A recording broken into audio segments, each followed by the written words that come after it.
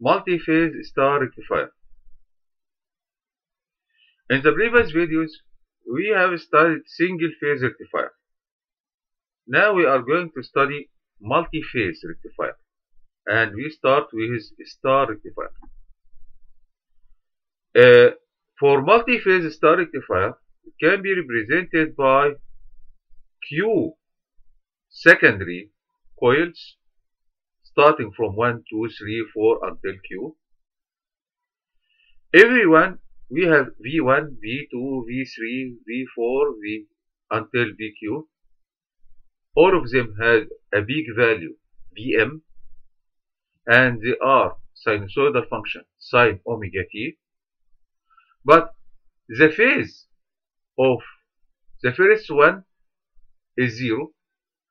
The phase of the second one is 2 pi over q. The phase of the third one is 2 multiplied by 2 pi over q, and so on. So effectively, every arm of this star connection has a phase delay with respect to the previous one by 2 pi over q. If you are going to draw this, so assuming that the first one is V1 here,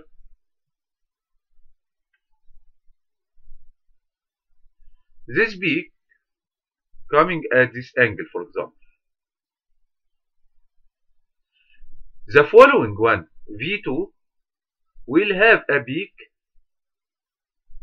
the same peak, but delayed by phase equals 2 pi over q. So the difference between this angle and this angle is 2 pi over q.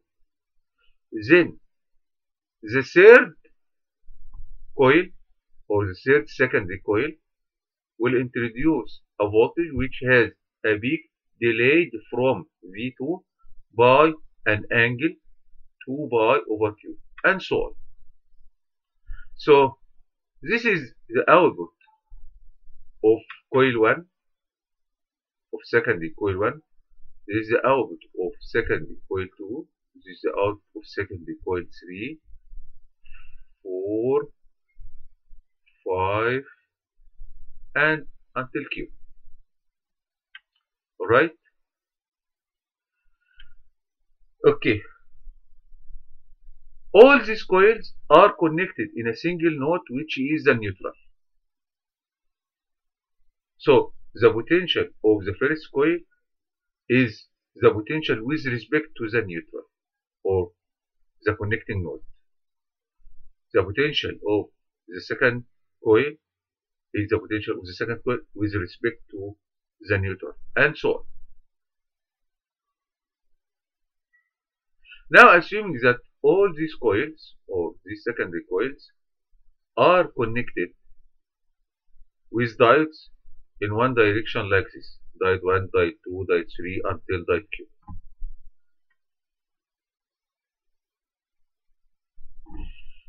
At this period, we can note that the value of the voltage V1 is greater than V2 and greater than VQ, and V1 here is greater than V5 and greater than V3 and greater than V4. So at this period, at the first period, from the angle equals 0 to the angle 2 pi over Q, we can note that the voltage V1 is greater than 2, 3, 4, 5 until Q.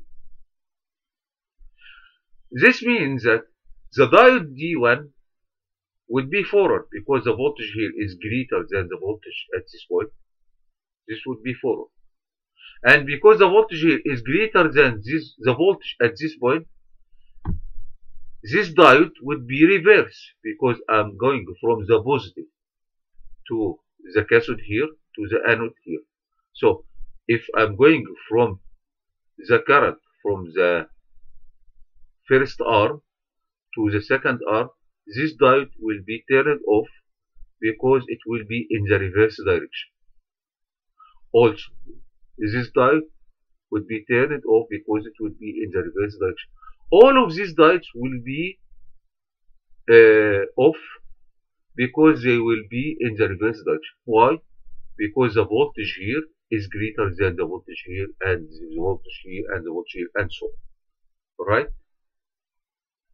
So, at this period, when the voltage 1 V1 is greater than 2, 3, 4, 5 until Q, the diode 1 will be turned on, and all the diodes or all the other diodes D2, D3, D4 will be turned off. When diode 1 is turned on, the current or the forward current will pass from diode 1 to the load resistance to return back to the neutral line or the common node. So the complete circuit here now is actually coming from the first coil of the secondary to diode 1 to the load resistance and return back to the neutral to the first coil.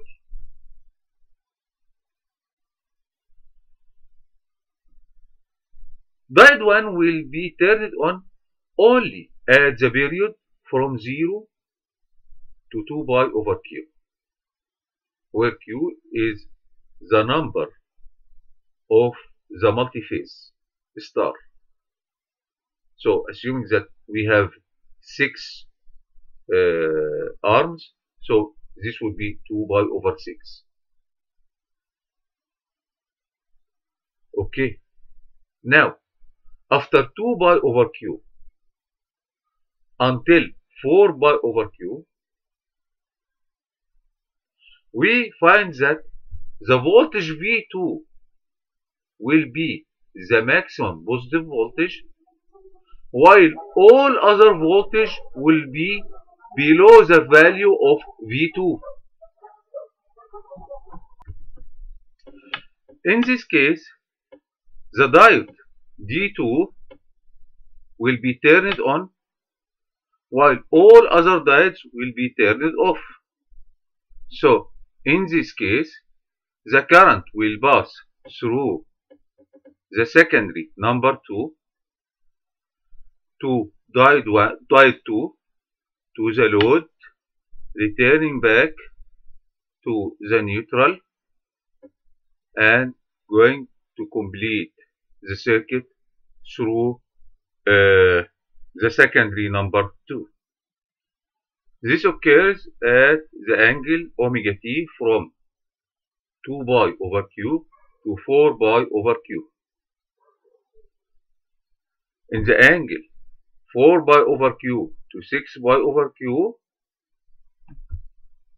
the voltage of the third secondary would be positive and greater than all other voltage of the other coils. So, in this case, the current will pass through the coil 3 to diode 3, and all other diodes will be turned off from diode 3 to the load and returning back to the neutral, and so on.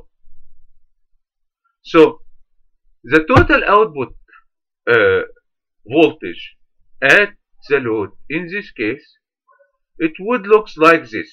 Actually, we have Q parts of these 2 pi. These Q parts, each part is coming from one coil. So, the first part is coming from coil 1 at the range from 0 to 2 pi over Q. The second part is coming from coil 2 in the range from 2 pi over Q to 4 pi over Q.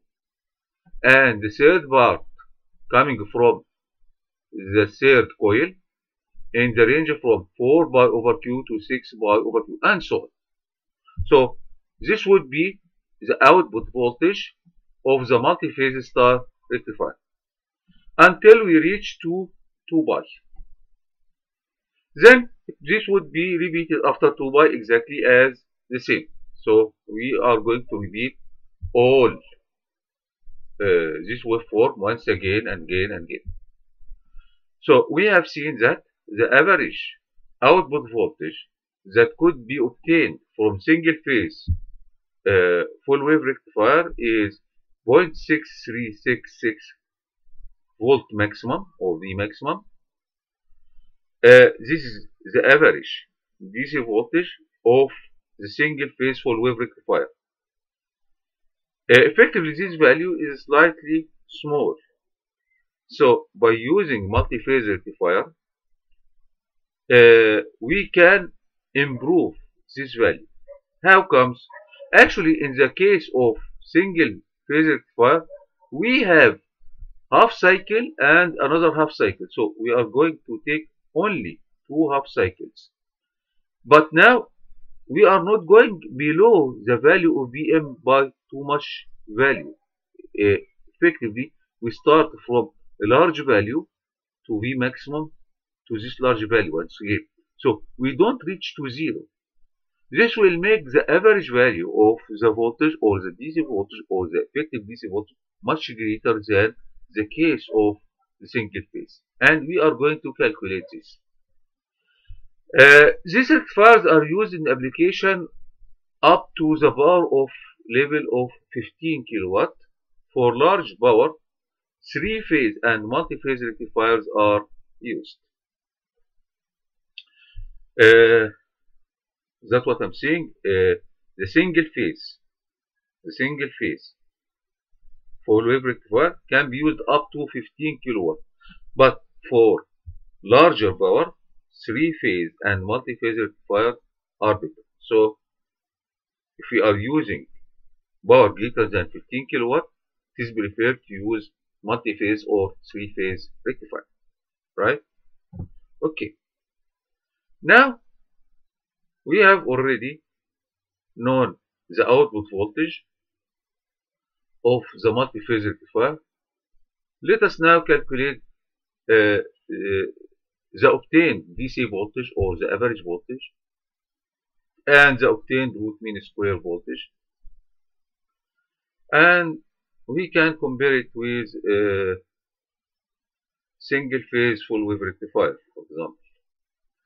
For the case of the average voltage VDC, we can note that this waveform is repeated. So we can take the average over just one small period here. This small period is coming from 0 to 2 pi over q.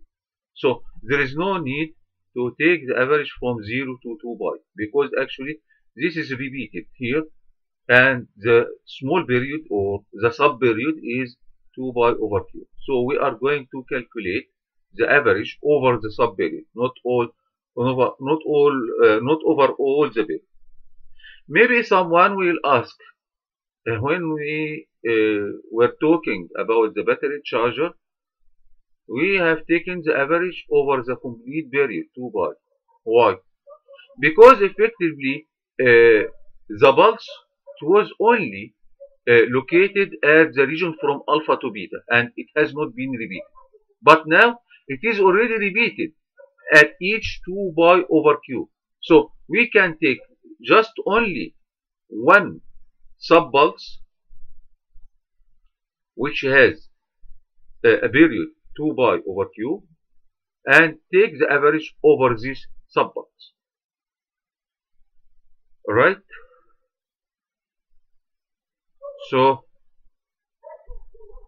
the average value, the DC voltage, VDC, it would be 1 over 2 pi over q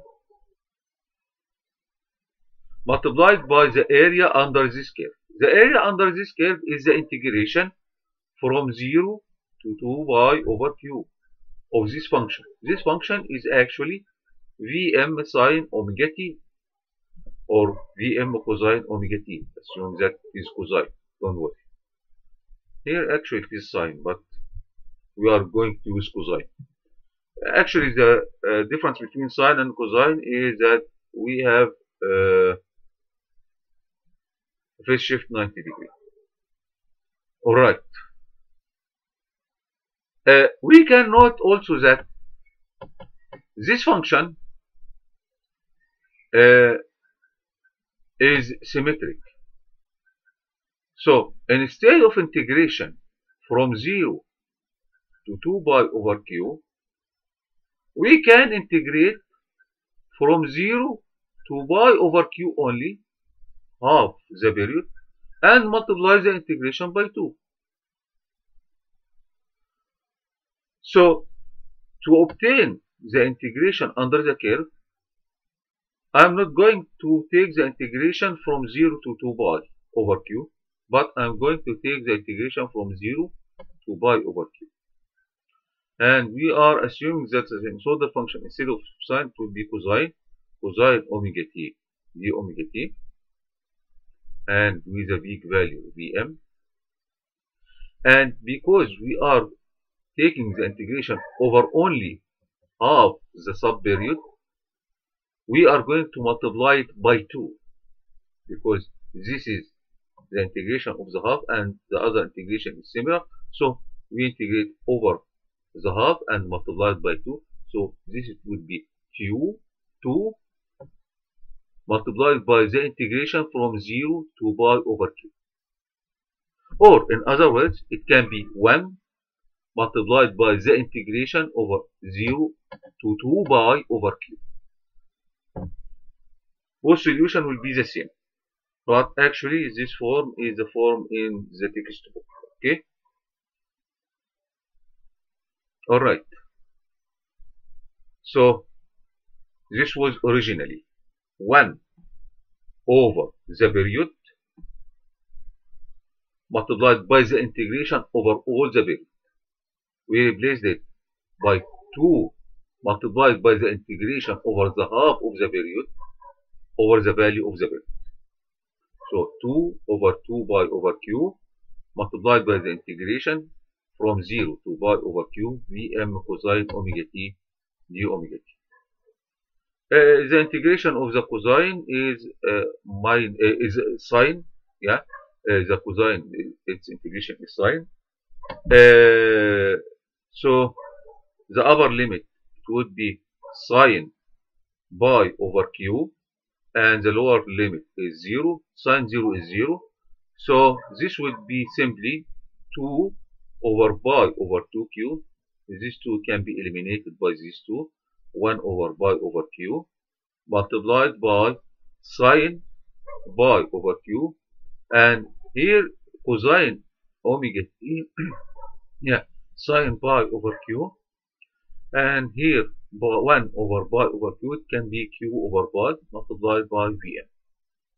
This is the average voltage or the DC voltage. If you are interested to obtain the root mean square voltage, it would be the square root of the integration over the period 1 over 2 pi over q multiplied by the integration over this period from 0 to 2 pi over q of the square of the current or the square of the voltage. The square of the voltage is Vm squared cosine squared omega t d omega t. And once again, because the function is symmetric, we are going to integrate over half the subperiod, so it will be from 0 to pi over q, and multiply the integration by 2. So the root mean square value is the square root of 2 over the period multiplied by the integration over the half of the period v squared dt or d omega t. Cosine squared omega t or cosine x squared dx, we can replace cosine squared by half multiplied by half cosine 2x, and we integrate the half separately and the integrate half cosine 2x separately and taking the limit from 0 to 2 pi. So this would be, sorry, from 0 to pi over q. So this would be half multiplied by pi over q. This is the half multiplied by 2, it would be 1. So we have 2 pi over q, 2 pi over q. And already we have half multiplied by 2. So this would be unity. Omega t from pi over q to 0 would be pi over q plus the integration of cosine 2 omega t, it would be sine omega t over 2. So this 1 over 2 sine omega t, sine omega t, sine pi over q, and it is sine 2 omega t, so sine 2 pi over q minus sine 0 minus sine 0, sine 0 is 0. So this is the integration. We are going to take the root mean square. So this is the root mean square of the voltage. Actually, if we say that we have a very large number for the star connection, this means that the value of Q is great or large value. This means that the value of pi over Q is very small. So in this case, sine small value is nearly the value itself. So sine pi over Q is nearly pi over Q. Pi over Q multiplied by Q over pi. It means that the DC voltage or the average voltage for multi-phase rectifier is nearly the big value directly. If we remember, for the case of single phase full wave rectifier, it was 0.663 of the V maximum. Here, if Q is very large, we can reach the value of Vm itself. In a similar way, the root mean square here, assuming that the value of Q is very large, so pi over Q is a small value, pi over Q is a small value. So sine 2 pi over Q is nearly 2 pi over Q. 2 pi over Q over 2 would be pi over Q. Pi over Q plus pi over Q would be 2 pi over Q. 2 pi over Q multiplied by Q over 2 pi would be nearly unity. So the root mean square is nearly the value of V maximum too. This means that if I have multi-phase star rectifier, the DC voltage and the root mean square voltage approach nearly the value of the peak voltage of the secondary, which is Vm. Now, if the load is purely resistive, the peak current would be the peak voltage over the resistance. So the peak current Im, or the peak current through the diode Im, is Vm over the resistance. And effectively, the current would be Vm sine omega t or cosine omega t over R. So if I'm interested in the root mean square of the current through any diode, it would be the current passing through the diode.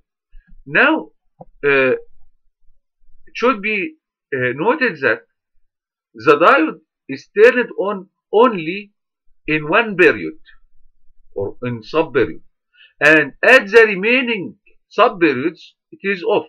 As I said, here diode 1 would be turned only at the angle from 0 to 2 pi over Q, and then it will be turned off all the other periods until 2 pi.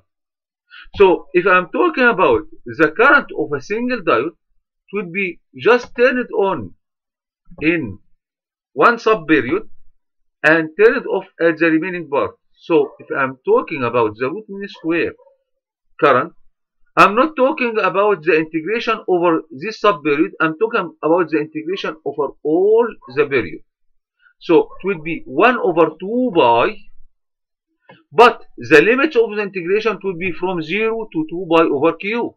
So when I'm talking about the root mean square current of the single diode, of the diode itself, it would be 1 over 2 pi multiplied by the integration over subperiod. Subperiod is 0 to 2 pi over q, not the complete 2 pi, multiplied by I maximum squared cosine squared omega t d omega t.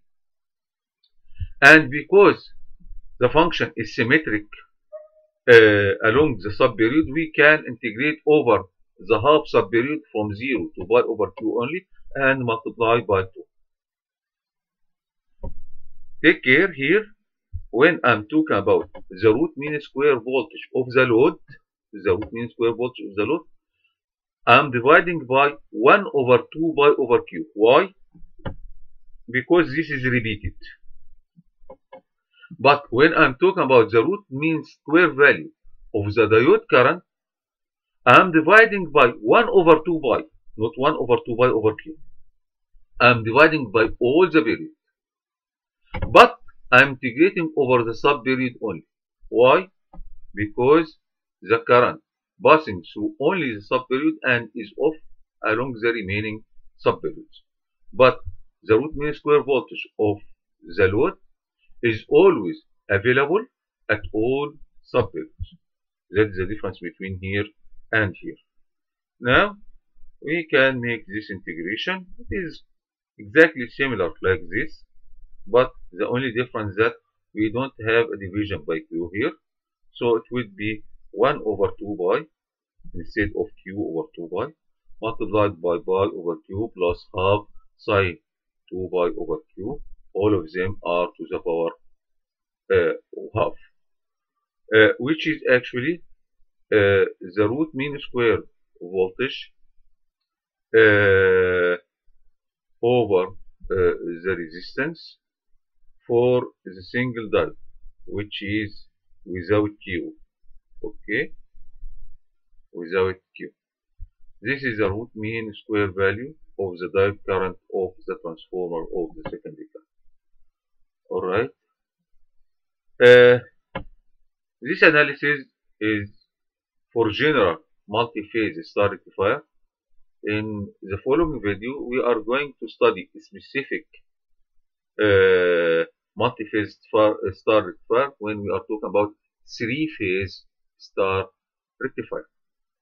So, in the case of three-phase, the value of Q here, it would be what? It would be 3. Would be 3. Yeah. We have 3. Yeah, we have 3. Let us see in the next video the three-phase star rectifier.